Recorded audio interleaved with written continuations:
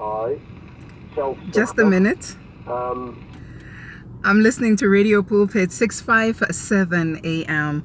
I always listen to Radio Pulpit when I'm driving, and right now I'm listening to Germany Johann Els.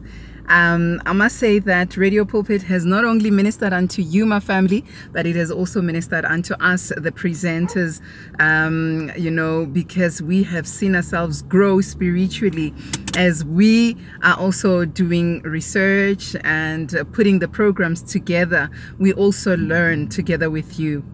When God is ministering unto you, He had already started with us. So with each topic that we talk on or that we discuss, we have already experienced God's goodness through it, some breakthroughs in our lives as well.